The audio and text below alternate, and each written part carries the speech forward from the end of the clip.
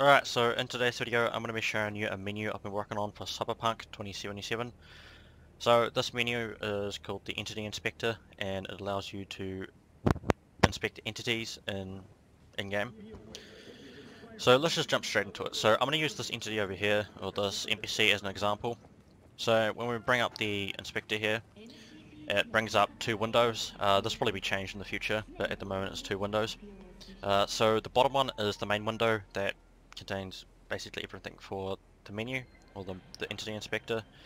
And the top one is the entity inspector itself, which branches off the debug menu. So I'll go over the debug menu first. So we've got settings. This is where we change settings related to the mod. Debug stuff, game information. We can change our character's position and whatnot. Stuff like that. And some other dumb stuff down here. You can press. If you want cops, you can get some cops. Stuff like that. And you've got all objects in view, so this just returns all the objects that you currently see in the view, and there are some actions you can do on them at the moment. You can bring these down and save them to use elsewhere, but this is just what it is at the moment. I'll go over this stuff here later. So if we go to the main tab, this is where your saved entities are. The player's always in here, so you can open up the player yourself and maybe inspect yourself or edit yourself. So, now let's go to the entity inspector itself. So it will likely be a button down here that you open up to open the inspector, but at the moment it's just open by default all the time. So we've got three tabs here. The first one is where you view variables and view certain things about the entity. The second one is where you can edit the entity. The third one is where you can, save the entity you're looking at. So this is a guy, for example. So I'll go over the second one first because it's the quickest. So this is a male man. Male man. Who says that shit? So if we save this, it gets saved down here. And basically we can bring it down and open it up. And now we have another window for this guy. And we can look away and he will be still open in this tab here. Let's combine these windows. So yeah, there we go. So you can see I'm looking away, but it's still showing up here. And yes, so now given this stuff, even with this window, you can do it with whatever. You can do it with this one doesn't really matter. You can view their stats or variables. So if I bring this down, there's a bunch of variables here you can look at. I'm not fully done adding all of these, so some of them aren't really correctly done, or just I'm missing completely. But this is what's here at the moment. So you can see their world position, the transform. He keeps moving, so I think it's getting something behind him. Yeah, see what that switches to. Right. Anyway, let's go to this so it doesn't do that.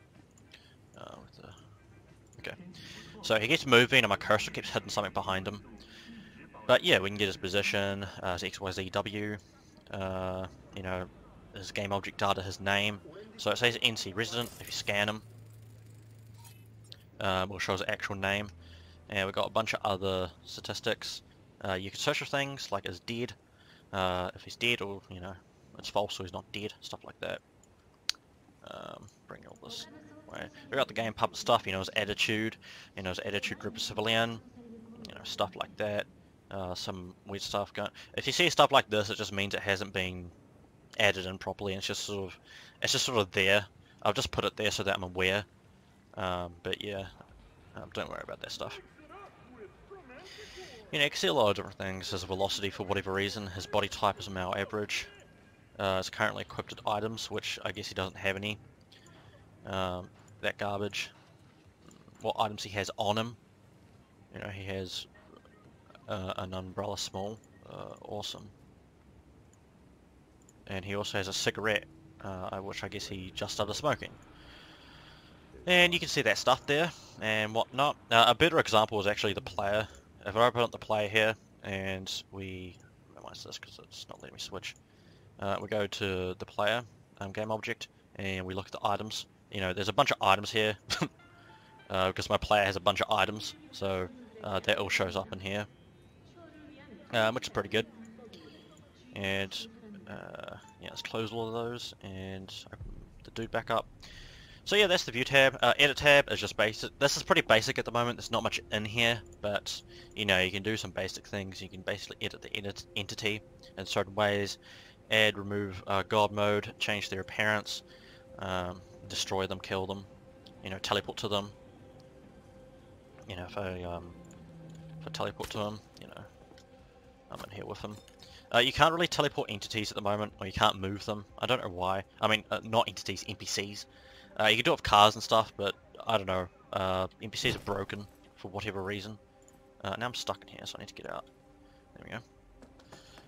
And yes, so just a quick example. I'll kill this guy just to show you. There we go. He's now dead. Pretty crazy. And let's find a car. I guess I'll just do it with one of my own, because there's none around for whatever reason.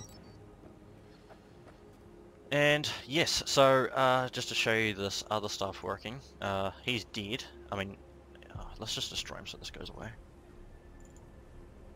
Okay, for some reason it's still sticking around. I'm not too sure why that is. Close it. We got this here, this car, so we'll save this car real quick just to show you the other stuff working. Open it up, go to here, go to edit, and you can see here I can move the car around, and you know, I can rotate it whatever way I like, and you can also type numbers in here. So as you can see, rotate it as you like. It's probably hard to see, to be honest. Make this a little bit smaller so you can actually fucking see what I'm doing. You know, there you go. Rotate this as well. You know, you can really do anything. It's up to your imagination, really. You know, go to this car, do the same thing. Just, you know, just rotate them 90 degrees for whatever reason. I don't think the game liked that too much. Yeah, I don't think it likes me editing NPC stuff. But I mean, it can be done, I guess. Yeah, so you can see when I rotate this stuff, it sort of reverts it.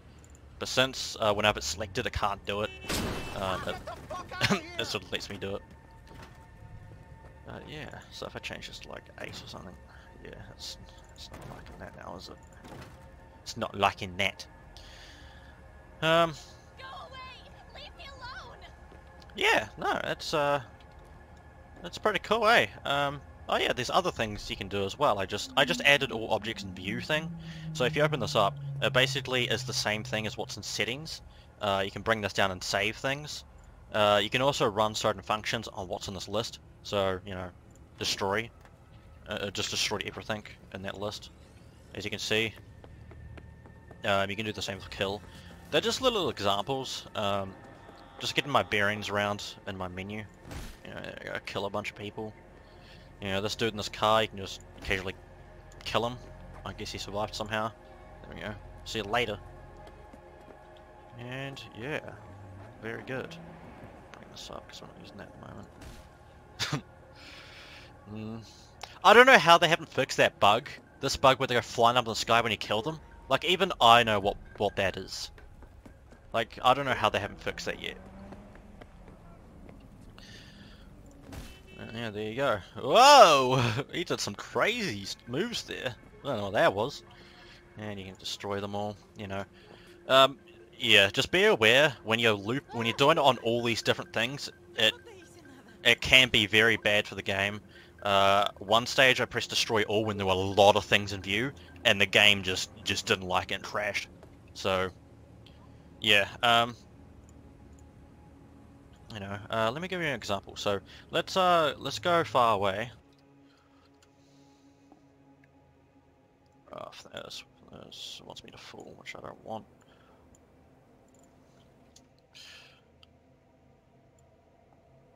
No. 200 maybe. Yeah, there we go. Bit of a weird way to do this, but you know, it's gonna be done. I don't know where this hill is. So I'm just gonna slowly... Ooh, there we go. Alright, now I'm way out of bounds.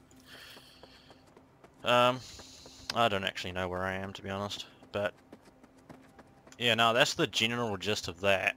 Yeah, no, let me know what you guys think, and you know what you think I should, you know, do, if you like the UI or not, whatnot. Think the UI should be a bit different. You know, hit me up. There's also a filter here. Did I go over that? I can't remember. Who really cares? You know, you can search things. I think I already did. I kind of forget things pretty quick when they're not needed in my brain. I'm like, I don't need that anymore as soon as I say it, and it just gets deleted, and then I forget.